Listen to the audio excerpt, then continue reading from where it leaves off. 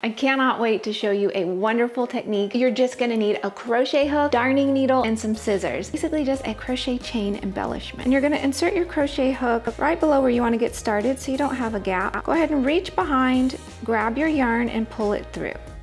Now you're gonna drop your tail and you wanna make sure you're just grabbing your working yarn. Go ahead and insert your hook into the next little space above, and then grab your working yarn in the back, and then pull that through.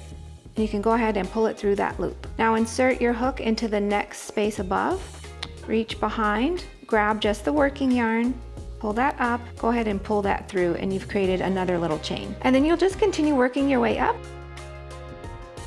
And when you reach your final one, go ahead and pull it through and leave your little tails on the front. Once you're ready to weave in your ends, just go ahead and thread that tail onto a darning needle and just pop it back through to the wrong side, and then you're good to go ahead and weave in your tails on the back side of your work.